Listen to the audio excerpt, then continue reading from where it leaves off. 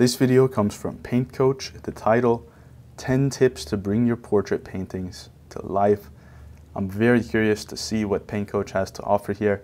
He offers some really great tips, and I have some tips as well, so we'll see what he says, see if we can learn anything, and then I'll add a few things to that. All right, first tip, before we even get into painting, let's talk about the photo reference, because you can make things a lot harder or easier based on the photo you choose. Don't use a photo, that's my advice. Number one on the list here. Paint from life, get a nice direct light source, get that light source the same on your model as it is on your painting, and get in a good distance from them, about 5 to 7 feet, something like that, and then you're going to be able to actually see what's important. So forget about the photo reference, don't use a photo reference, get a live model with good lighting. That's going to make life easy for you. All right, tip number 2, in portraits, try to avoid lines. Meaning you don't really want to paint in lines. You want to create lines by putting the right value of shapes next to each other. Exactly, that's a great tip right there.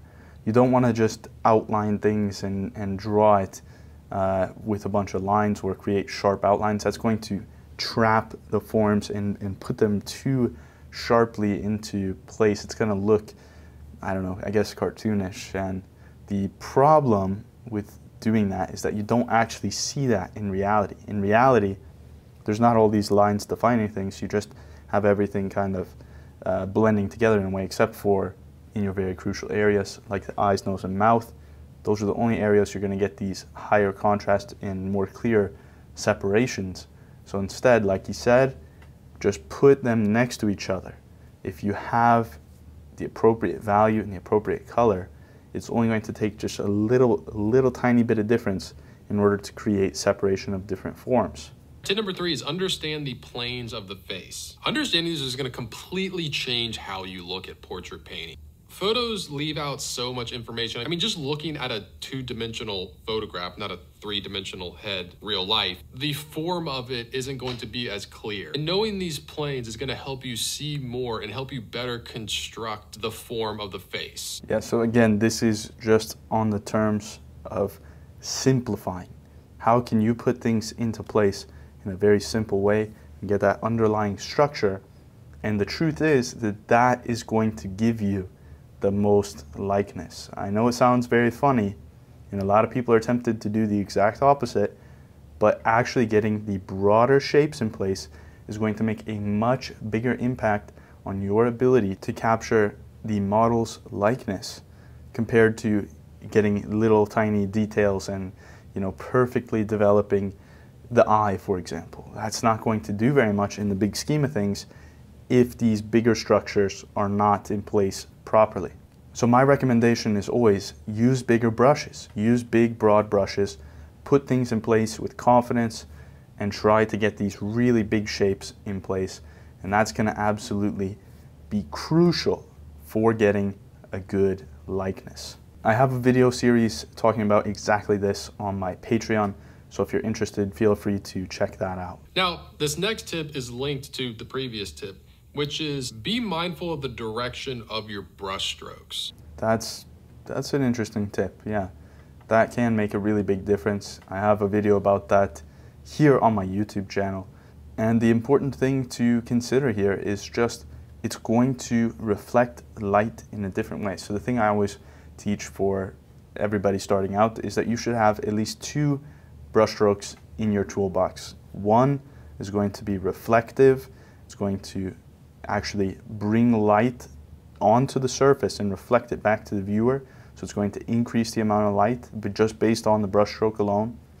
And that's going to be building impasto.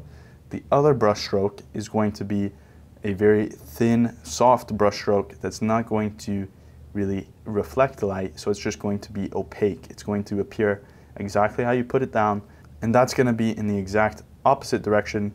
You're going to put down really soft, maybe even with a little bit of medium to make sure it goes on smooth, and that's going to be a very direct way of painting. So those two together, if you just do those, you're going to be able to get a lot of depth in your painting. You're going to have brush marks that are going to really stand out and other ones that are really going to settle back. Next tip is do your best to try and think and draw in 3D. not 2D. What I mean is that we can get really caught up in trying to accurately draw something two-dimensionally, meaning just the base outline and shape of that thing, when we should be thinking about what it looks like three-dimensionally. Yeah, this is a really good point. This is something I still struggle with this, actually, and it's a very difficult concept to grasp, but there is a roundness and a three-dimensional form to the face and to your subject.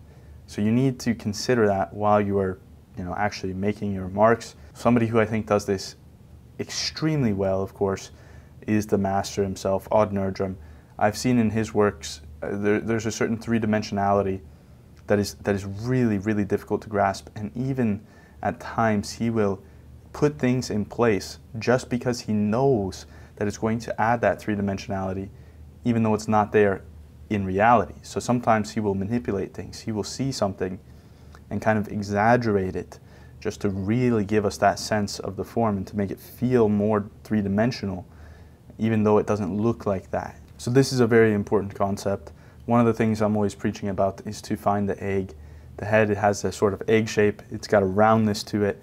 So it's not just, flat and two-dimensional, but there's actually a ovular shape to it that goes around and feels like you can actually move in space. All right, tip number 7 is look for soft edges with hair. And as students, everywhere there's hair, the edge is very harsh and crisp. And if they would have softened a lot of those edges, it would read more as hair. Yeah, so that's true for anything that really has a soft appearance or that has a textural appearance. You want to imitate the texture. Hair, generally, you're going to have to simplify to a very, very large degree. There's a lot of painters out there who will go so hyper-realistically detailed that they're going to use a single hair to paint each individual hair. And the thing is that you're just wasting time. You're going to spend a lot of time on that. You're going to get a sharp finish, but then it's not going to look good on the big scale because you haven't gotten that overall form and sense of softness in that broader sense. So my advice is to look for a very simplified way to approach it. Try to simplify the shapes. There's usually only going to be a handful of colors that you're actually going to find. For example, with my hair, you're going to get some of these highlight colors. There's going to be a base mid-tone color, which is more in that kind of warm range. And then you're going to have some of these shadows, which are going to be darker. And just with those three, you can really, really accomplish a lot. So try to simplify, put down your marks with bold intention, be very confident about it. I mean, just put it down. As soon as you see that color on your model, put it down on your canvas immediately. Don't even think about it.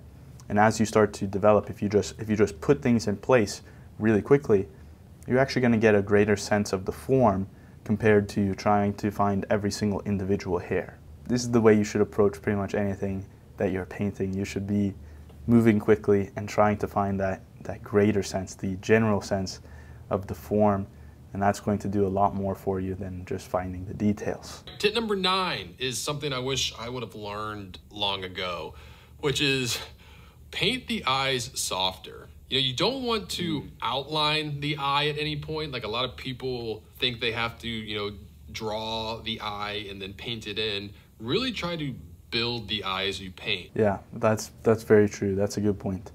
A lot of times people will struggle and they'll make it look, I don't know, kind of like these Egyptian tombs where you have like this very stylized like outline of the eye, but you're actually much better off just treating all the features pretty much the same. Just approach it like it's part of the form, look for the midtones and try to slowly build it up based on the actual structure rather than, getting stuck in the lines and getting stuck in the details. So usually the way I approach the eyes is to look for the bigger shapes first. I look at the entire eye socket and see how that fits within the entire shape of the head, and then I'll start to work into that slowly, refining as I go, and I'll find how does the eye fit within the eye socket, and then how do each of these individual parts of the eye fit within that shape. So you definitely don't need everything outlined, and it doesn't need to be perfectly detailed to start getting likeness and to make it feel very compelling. So there you go. There's 10 tips to bring your portrait to life. Thank you, Paint Coach, for the video. To me, the most important thing is to simplify and be confident and bold use some big brushes, get the big shapes, and that's really going to do the most for you. So if you're looking for advice, that's my advice. If you have any questions, if you have any comments, feel free to leave it in the comments. Let me know if there's another video you'd like me to react to. And with that being said, thank you so much for watching and have a great rest of your day.